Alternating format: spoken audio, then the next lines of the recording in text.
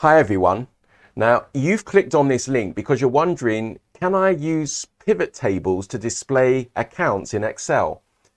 Or maybe you're wondering how to view monthly received and expenses in Excel. Well, if that's so, then you're in the right place, because in this Excel accounts tutorial, we will look at how to use a pivot table to view accounts. My name's Simon, a real-life Excel trainer, and this is Computer Tutoring.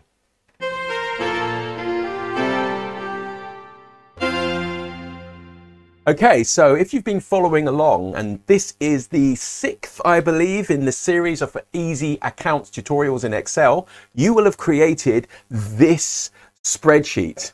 Now, if you don't have a copy of it, no problem. I'll give you the link so you can follow along down below. Before creating your pivot table, I recommend you first know how to create tables in Excel. This will make updating pivot tables easier. Create a table, click once on any cell. So I'm just clicking over here on this 5% for lunch just here. And then go up to the Home tab at the very top, just here. Just here. And then click on Format as Table, just on the right hand side here. So you can now choose any format that you want. So I'm going to choose one of the grey formats here, this light grey table style medium 11. You can see then the box that appears here, it says Format as Table. It has all of the data automatically selected, and make sure My Table Has Headers is ticked. Click on OK, and now you can see your table in Excel. Now we're going to give our table a name. Why give your table a name in Excel? Well, you give your table a name to make it easier to identify. So let's do that. Make sure you click anywhere in your table, and then up at the top, just making sure you've got the Table Design tab selected. Do that. And then on the left-hand side, you can see the table name box, which at the moment says Table 1. I'm just going to double click to select Table 1 and call that Accounts Data. It doesn't like spaces. Numbers must be put at the end, and stay away from any funny characters. Let's zoom back, and there we have it. We have named our table.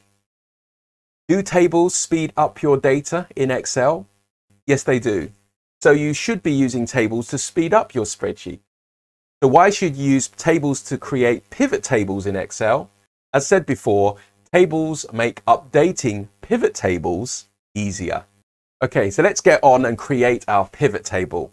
So what I want you to do is click anywhere inside your data here. So I'm just clicking on the 5% in cell C11, but you can click anywhere. You can see the Table Design tab is available at the top. So just click on that there at the top, as you can see. And then we can click on the button that says Summarize with a Pivot Table. Oops, I've got the wrong one here. There we go, Summarize with Pivot Table. Give that a click, and then this Create Pivot Table dialog box appears, where you can see the accounts data table. It's automatically picked that up. So what we just need to do is click on OK, and hey presto, there is your pivot table. So now we have created our pivot table. Let's answer the how to easily view monthly received and expenses in Excel. So firstly, I'm just going to move myself just along a little bit, get myself out of the way there. And let's say if I want to see how much money that I made, I'm just going to drag the received down into values. And then if you look on your pivot table over here, you can see the total amount of money I've received. That's 78,660. But now I'm interested in the monthly amount because I want to know the monthly received. So what I'm going to do is take the date column, if I just zoom in a little bit here, and drag date all the way down into rows. You can see here that I've dragged date into rows, and I've got received into values. And you can see the data is automatically separated into different components just here. This is known there as a hierarchy. So I've got years, quarters, and dates. So let's just go into our pivot table here. I'm just going to zoom in using the little zooming in bar here. That's brilliant. That's good. So just make the spreadsheet bigger. Now I want to see the months and the years. So I'm going to right click on any year here. I'm going to go down to and go to group and click on group. So I'm going to click on group here. Now, as I said, I'm interested not in quarters, so I'm going to remove quarters and just make sure months and years are selected. You click once to select and click again to deselect. I then click on OK. Let's just zoom back. And now I can see this is how much money I've made or received each month. So how can I easily see a summary of expenses in Excel? Well, first I will copy and paste the pivot table. So I'm just going to go and select A3 all the way down to the bottom of the pivot table here and Control C to copy. Now I like to leave a gap between my pivot table, so I'm just going to miss out the C column here, click in D3 and then Control and V to paste the pivot table. Now let's just go into our pivot table fields here on the right hand side. Now I'm not interested in the number received, so let me just get rid of that. I'm interested in the expense. I'm going to drag expenses down like so. I'm not interested in the years or the dates, so I'm going to drag in out years and dates, and I'm going to drag description down into rows.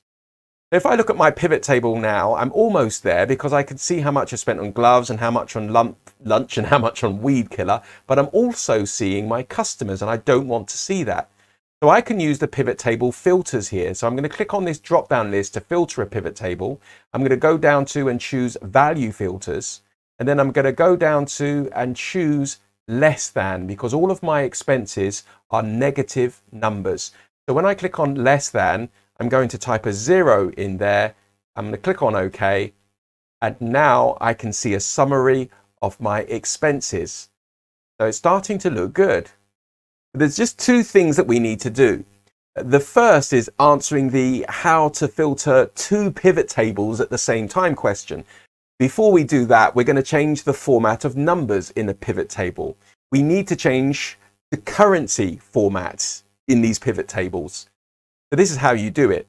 You're going to go over a pivot table and right click on the number that you want to change the format of. We're going to go down to and click on Value Field Settings. In the Value Field Settings box, we're going to click on Number Format, the bottom, and then I'm going to choose Accounting. If you need to change the currency symbol, then you can do so on the right-hand side using the symbol drop-down menu. And then we're going to click on OK at the bottom, and again, and now you can see that's changed to currency. Let's do the same again with the Summary of Expenses pivot table. Go down to Value Field Settings, Number Formats, Currency, Accounting, OK, OK. And now we have changed the format of the numbers in a pivot table to currency. Finally, let's answer the how do I filter two pivot tables at the same time question. We're going to do that by means of a slicer. How do you create a slicer in Excel? Well, this is how you do it. We're going to click on the pivot table here. So notice I've just clicked anywhere on this pivot table. And then we're going to click on the Pivot Table Analyze tab at the top. And then we're going to go along and click on this Insert Slicer button. Now notice the Insert Slicers dialog box appears, and I can choose which slicer I want to add. Basically, I'm asking how do I want to filter this pivot table? I'm going to choose Date and then click on OK. And you can see it's added a slicer in with the months of the year. So when I click on Jan, you can notice that this pivot table is filtered by the button I press on this slicer. But also notice if I move the slicer out of the way, it doesn't filter the Summary of Expenses pivot table. So how do I get this slicer connected to both pivot tables to control both pivot tables?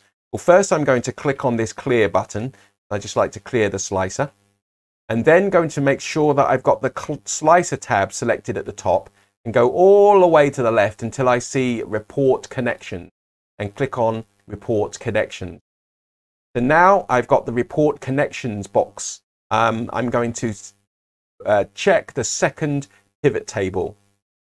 So make sure your pivot table numbers might be different. Just make sure they're both selected and click on OK. Now this slicer controls both the pivot tables. I can click on January and see all the sales for January. I can hold down the Control key on the keyboard and click on March so I can see January and March's sales, or I could hold down the Control key and drag with the mouse to select multiple months if I want to. If I want to clear it all, I can click on the Clear Selection button or the Clear the Filter button. So I hope you're okay in following along. So the answer to the question, can I use pivot tables to display accounts in Excel, is yes. Of course you can. You can also use pivot tables to display a summary of expenses in Excel. Now, in the next tutorial, we will look at the financial year, because I hear your question. You're saying, Simon, this is great, but my financial year starts in April through to March. So how do I deal with this in a pivot table? And that's exactly what we're going to look at next time. So if you haven't already done so, please click on the subscribe button and then click on the notifications button so you don't miss it.